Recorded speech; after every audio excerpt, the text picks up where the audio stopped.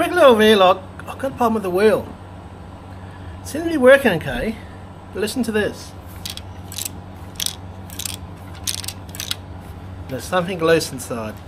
So it looks like I'm going to see if I can pull it apart. I think it's linked with this started playing up. Something's become loose inside my wheel. Oh no.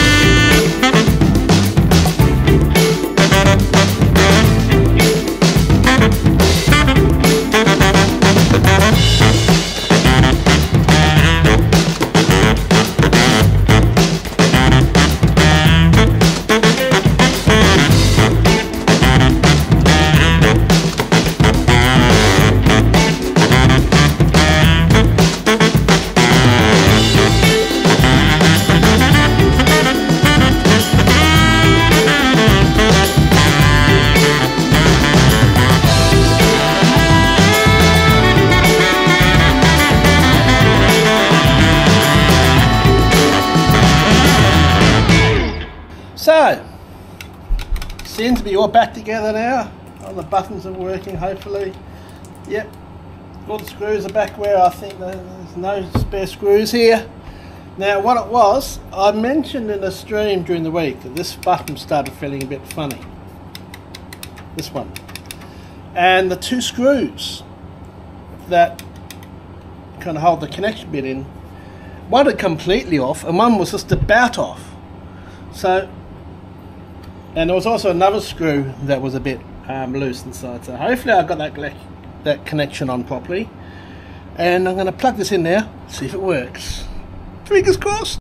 Yeah, got the fan on, bit noisy. Let's see if this works. I've got the game's been running anyway, because I was actually doing some practice. Really don't like this connection that they use. It's the connection between here and the wheel that causes the weird problem that I have when it gets a mind of its own. That's what I believe it was.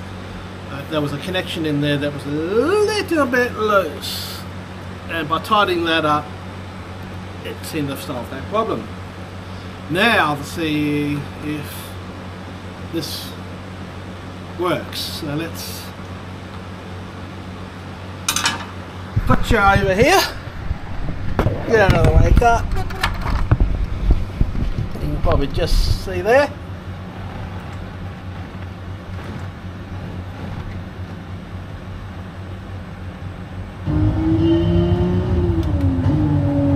What turns left? Staying up.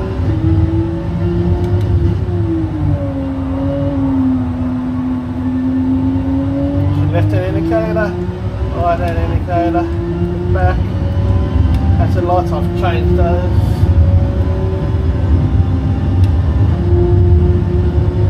So yeah.